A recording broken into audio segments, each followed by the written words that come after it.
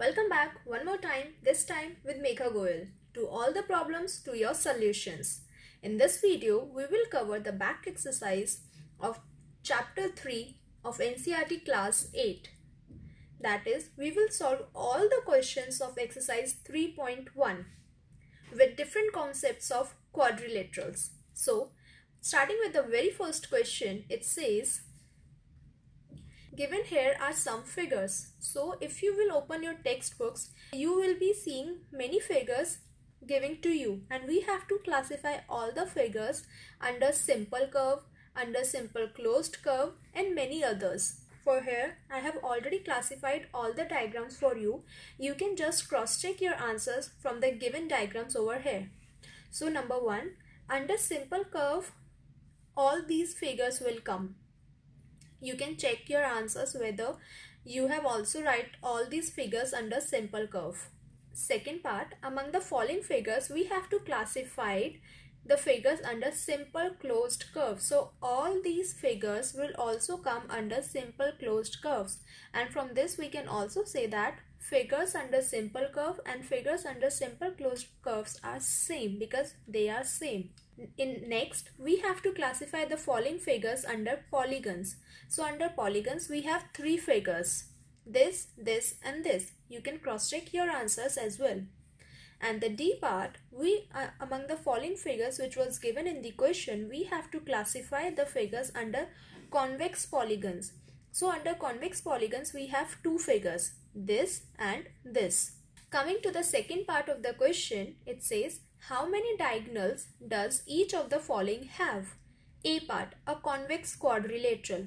This is your convex quadrilateral A, B, C, D, and diagonals are AC and BD. Therefore, a convex quadrilateral has 2 diagonals, AC and BD. Next part, how many diagonals are there in a regular hexagon? A hexagon has how many sides? 6 sides. Therefore, a regular hexagon has 9 diagonals. How? Let's check out the figure. This is our regular hexagon having 1, 2, 3, 4, 5 and 6 sides. If we connect the opposite sides, we'll get the diagonals. So herein we have 9 diagonals. Number 1 is FD, second DB, third FB, fourth is AE, fifth is EC, sixth is AC, and seventh is EB, eighth is FC, and ninth is AD. Apart from all the 9 diagonals, we don't have any other diagonals in a regular hexagon. Coming to the last part, it says we have to find number of diagonals in a triangle. We know that triangle have 3 sides and there are no diagonals in a triangle. Discussing our third question, it says, what is the sum of the measures of the angle of a convex quadrilateral? And will this property hold true if the quadrilateral is not a convex quadrilateral? So, in this case, let's draw a convex quadrilateral having A, B, C, D as a sides. Let A be C the convex quadrilateral. Then we draw diagonal AC. Okay.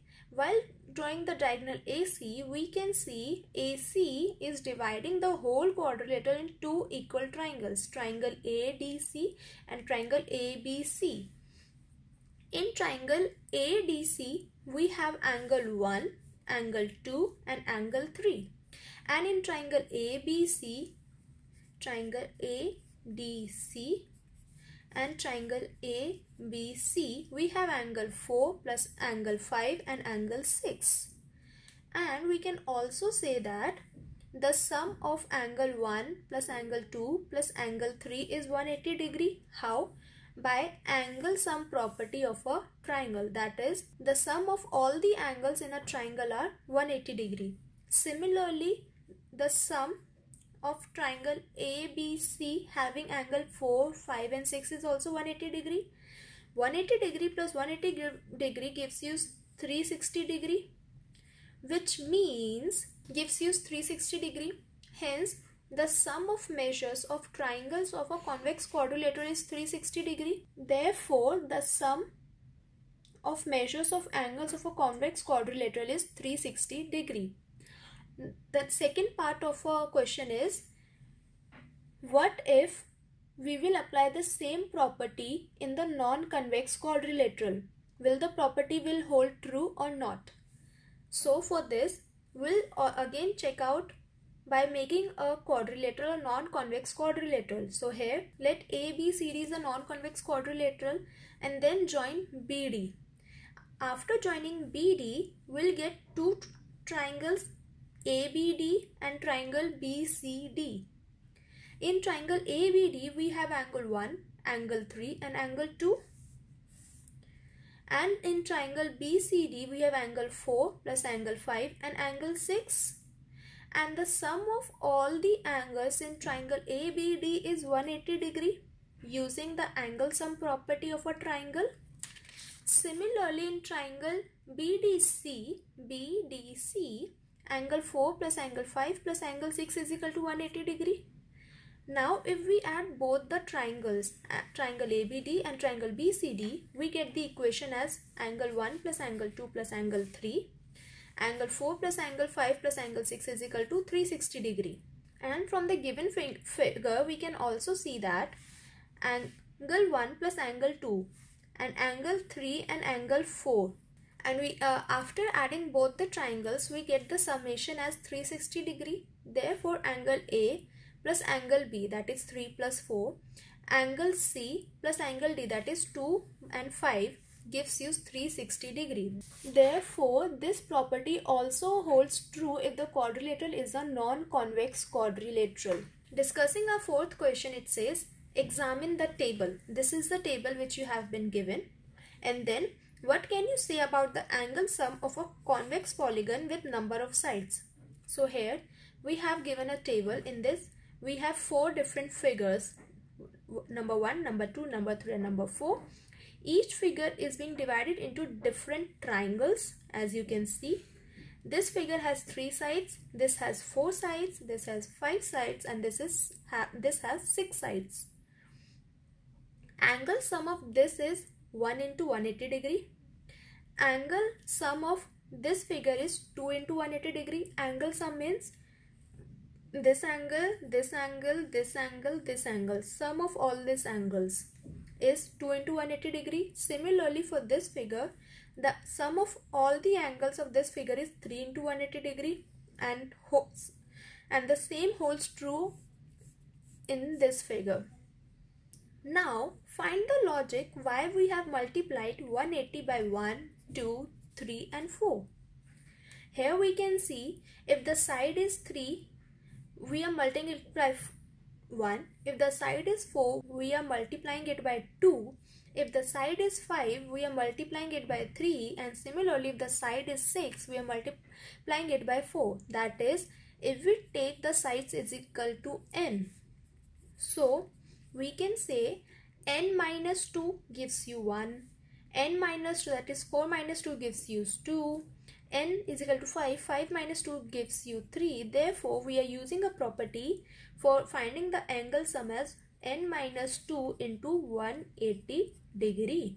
Similarly, now we have to tell the angle sum of a convex polygon with number of sides. So, the A part of the question says, what will be the angle sum of a polygon if the number of sides is equal to 7? Okay, we know how to find the angle sum of a polygon. Whatever will be the n, we have to apply the formula n minus 2 into 180 degree. Here n is 7. 7 minus 2 into 180 degree gives you 900. That means if a polygon have 7 sides, then the sum of all the angles of that polygon will be 900. Similarly, we have to tell what will be the angle sum of a polygon if n is equal to 8. Same, apply the formula n minus 2 into 180 degree. 8 minus 2 into 180 degree gives you 1080. And similarly, what will be the angle sum when n is equal to 10? Then the angle sum of a polygon having side n will be 1440. And D part, when n is equal to n, then angle sum of a polygon will be what? So, angle sum of a polygon will be n which is equal to n only minus 2 into 180 degrees. So this is a general formula which you have to apply for finding the angle sum of a polygon or any other figure in which we have to find the angle sum of that figure. Discussing our question number 5, it says, what is a regular polygon? Second, state the name of a regular polygon of different sides. So, answering the first part of the question, a polygon having all sides of equal length and interior angles of equal sizes is known as regular polygon. Means regular polygons have equal lengths and the interior angle of equal sizes. Interior angles of equal sizes is called a regular polygon. Now we have to tell what is the polygon which have 3 sides. So a polygon having 3 sides, it's called triangle. 1, 2, 3, polygon. A polygon having 4 sides is called quadrilateral. A quadrilateral can be anything. This, or this. A trapezium, a square, a rectangle, or a rhombus, or even a kite. So, a polygon having 4 sides is called a quadrilateral. A polygon having 6 sides is called hexagon. 1, 2, 3, 4, 5, 6.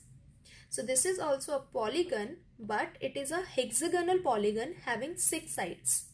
Discussing our question number 6, it says, find the angle measures x in the following figures. Our first figure is this. As you can see in the video, this is our figure having one angle as 50 degree, second angle as 130 degree, third angle as 120 degree, and we have to find x. Now we also know that sum of all the angles in a quadrilateral is 360 degree, right? Therefore, we can say that 50 degree plus 130 degree plus 120 degree plus x is equal to 360 degree. Therefore, we can find x by solving this equation, which comes out x is equal to 60 degree. Coming to the second part of the question, we have to find x in this following figure. Now, if we observe the figure very carefully, we can see this angle is 90 degree. Here we can see the perpendicular side, that is this angle is 90 degree. Now we have 3 angles. We have to find the fourth angle, which is also very easy because we know all the angles. The sum of all the angles of a quadrilateral is 360 degree. Therefore 90 plus 60 plus 70 plus x is equal to 360 degree.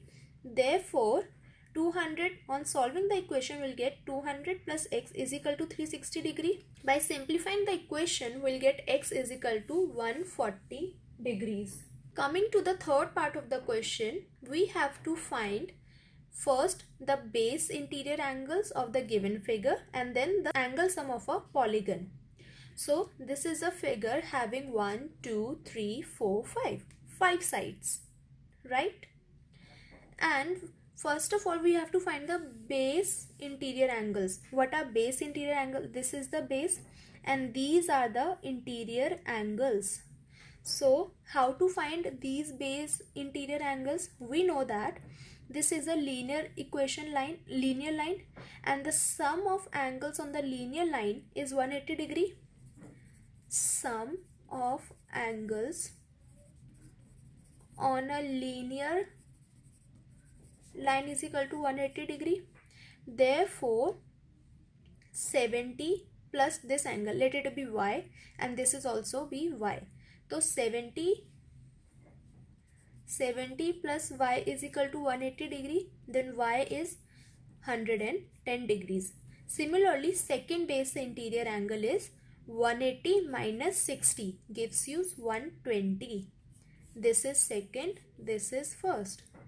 Now we have to find the angle sum of this polygon. This polygon have 5 sides and formula for finding the angle sum of a polygon is n minus 2 into 180 degree, where n is equal to 5. So 5 minus 2 into 180 degree gives you 3 into 180 degree. which gives you 540, which means the sum of all the angles in this polygon is 540 degree. Now we have to find the value of x over here.